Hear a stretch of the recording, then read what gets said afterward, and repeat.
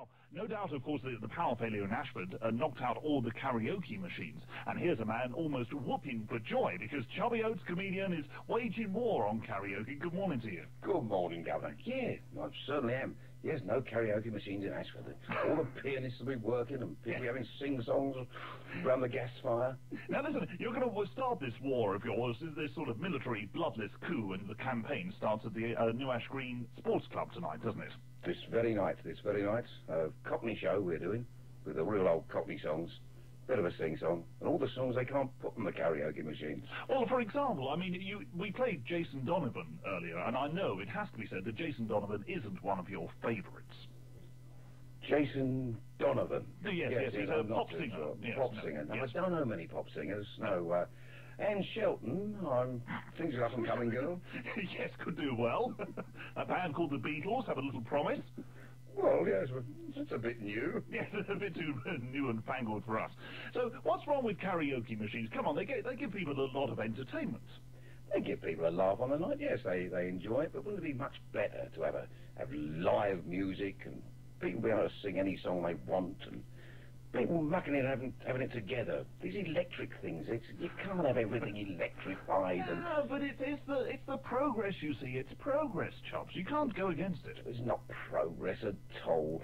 It was all ready. It was all there. People could sit down, enjoy themselves. And now you've got to go out and...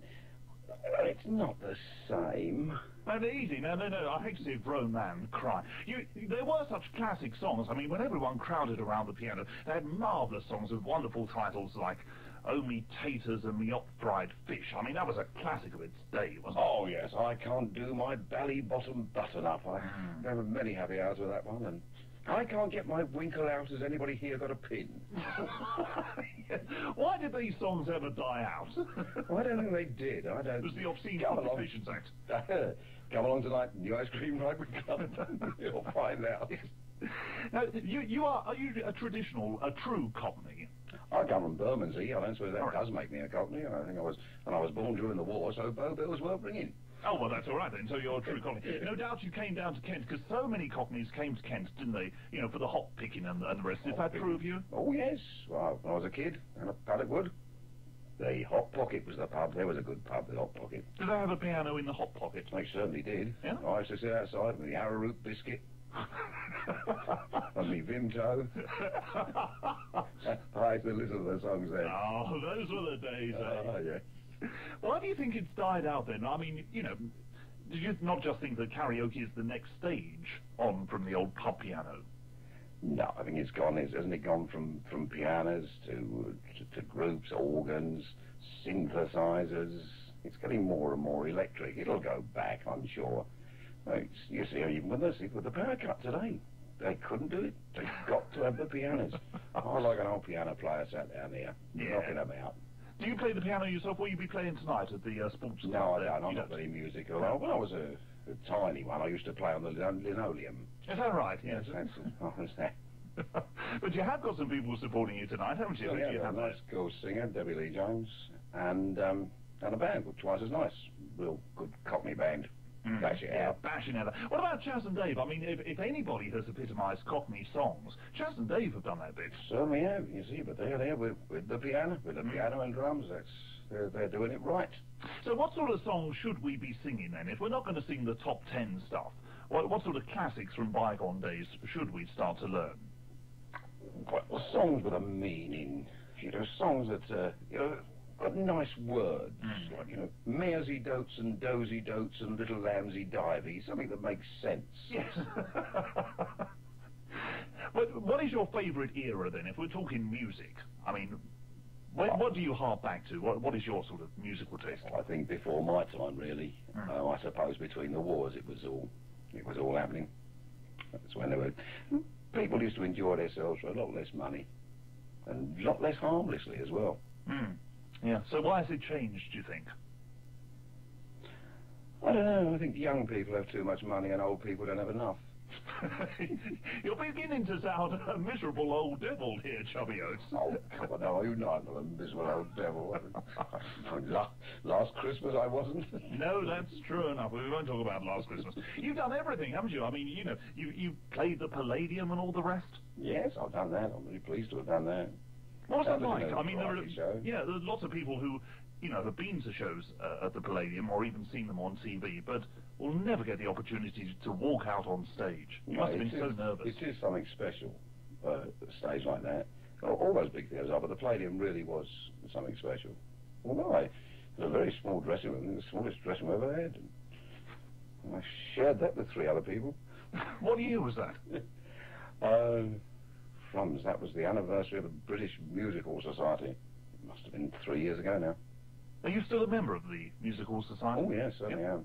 Because we were speaking on last Monday, and we will next Monday, to Leslie Crowther, who's coming to the Hazlitt in Maidstone and doing a sort of Edwardian's old-time musical revival. Well, I must put that in the book and go and see that. Yeah, but, I mean, it's great, isn't it? Everything seems to be going a full circle, doesn't it, now? Because, you know, everybody's taking an interest in music hall, which they never did for, 10, 20 years. And you, Hope, taking an interest in the old daft songs that they all used to stand around the piano and sing. You know, the thing is, those songs have survived, haven't they? And even though the musical period was so short, it was all over in about 50 years, a whole period, right from the chairman to variety. And it didn't last very long at all, but people remember all those acts. Did you see any of the acts? Well, not the real old ones, No. but I saw variety shows. I used to go to the Metropolitan Edgware Road. I saw Max Miller there, which was rather nice. Everybody talks about Max Miller, don't Nice they? to have seen him. Yeah. What was so special? Because I don't know anything about Max Miller, and there are lots of people listening who know the name, but can't see this fascination with the fella. The only thing is, you can never capture what he had. He made some films that were pretty disastrous, and his earlier records did capture a bit of the man, but you had to see him live. He had this wonderful personality that just came over the footlights. He was made for theatre. I don't think he'd have done very well in Cabaret or working men's clubs, and I don't think he'd have handled hecklers very well. He was a storyteller with a very polished act. Was it all an act, though, or, I mean, did you ever get to meet him? No, I never got to meet him. You must know a lot about him, though. Do you know whether it was all an act, or was it just a sort of extension of his own personality? No, he was quite a serious man. And he was quite a prude as well, except on stage. Yeah. No, I don't think it was anything to do with the... Well, what made him special was just his charm, his personality. He just came over, and everybody felt part of him when he was working. But, I mean, that is exclusive to music hall, isn't it? I mean, that's exclusive to theatre. Yeah. Theatre variety, yeah. Because you don't get that contact now with television, for example, can you? Oh, no, you can't throw things at a television. Well, you can. Run the risk of getting electrocuted, unless, of course, you're in Ashford at the time.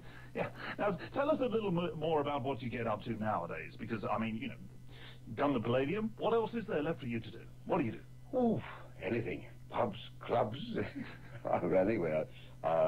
Last straight play I did was with Hinge and Bracket, and the importance of being earnest. Are you a comic then, or an actor, or a comedy actor, or just a jobbing? Well, yes, I'm just a jobbing turn. I wonder what you were going to say for a minute there.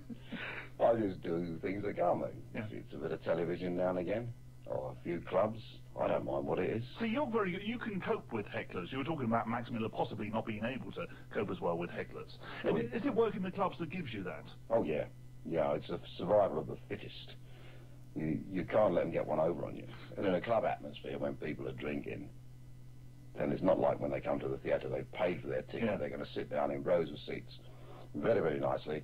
They're going to have no trouble at all, so they pay for it. In the club, you're the intruder, you're in their club.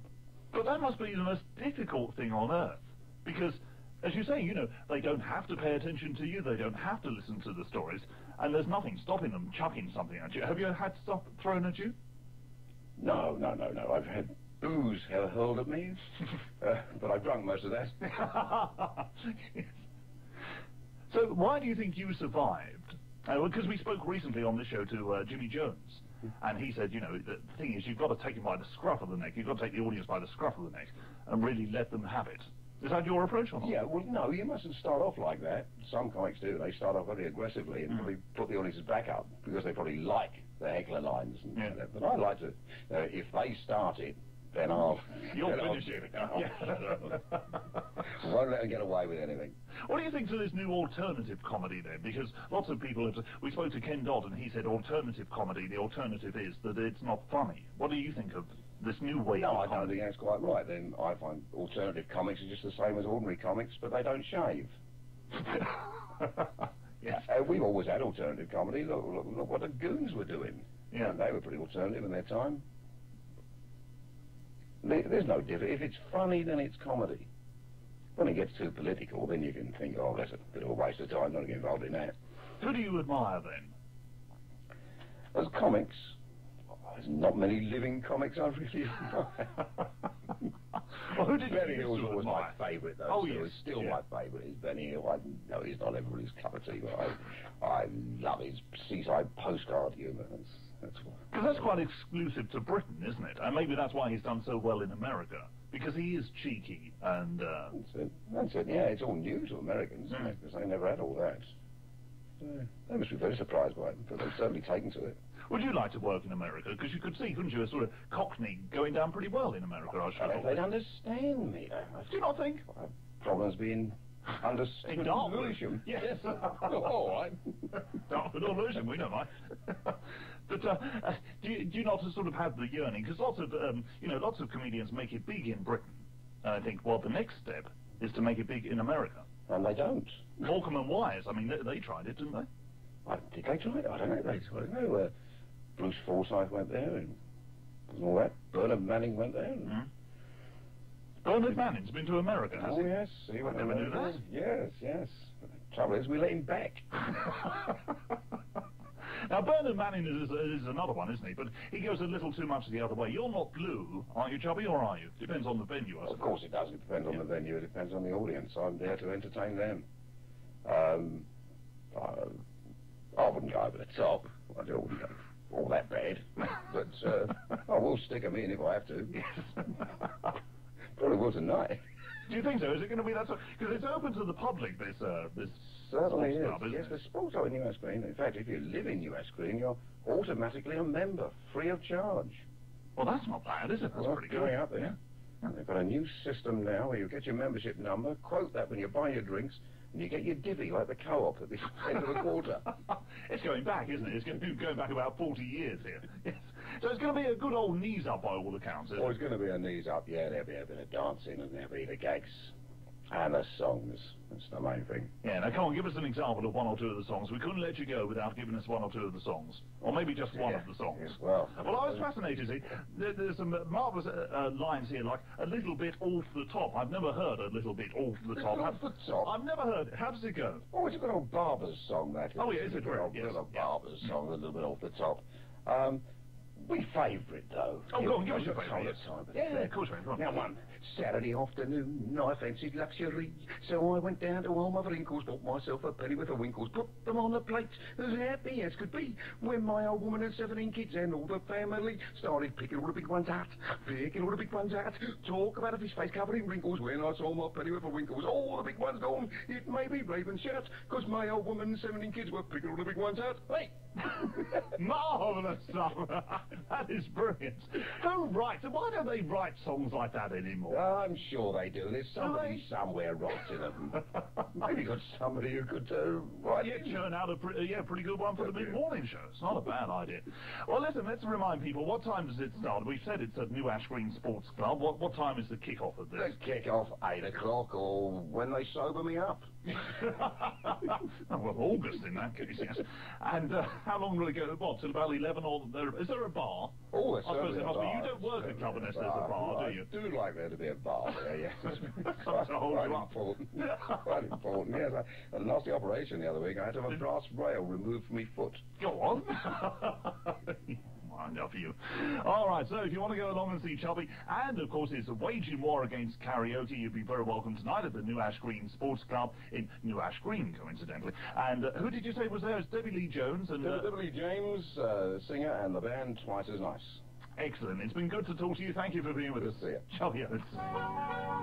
BBC Radio Kent, traffic and travel.